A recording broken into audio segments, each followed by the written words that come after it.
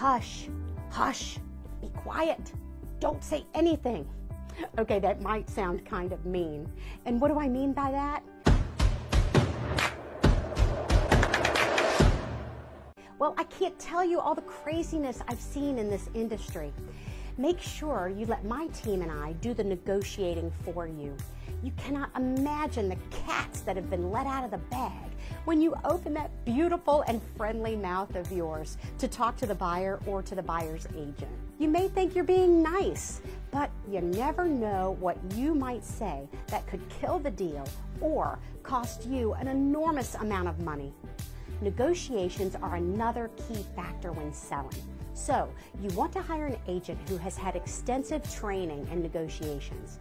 I'm a certified negotiation expert, and less than 5% of agents across the country actually hold this credential. This means that I've been taught more than the average bear when it comes to negotiating. And negotiating is so important. You wouldn't believe the certain things in matters of negotiation, like the type of words that you say, the tone of your voice, or how quickly you answer a question.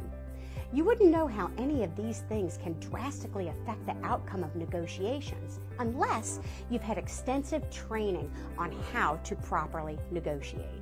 Think about it. If the average agent in Central Virginia only sells a few houses a year, are they really able to negotiate on your behalf to the best of their ability? Your house is most likely your largest investment. Bottom line, you have got to be careful. Not all agents are created equal. Just because your brother, sister, or aunt got a real estate license a year ago and she's going to be discounting the commission by 1%, watch out, because that 1% savings that you think you're getting can cost you thousands and thousands of dollars due to lack of experience, lack of knowledge, and know-how.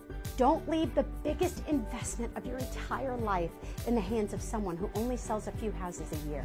Go to an expert. Go to somebody who's going to expose it to the masses, who's an expert in their game, and who takes their job seriously, and who does this full time as an experienced negotiator.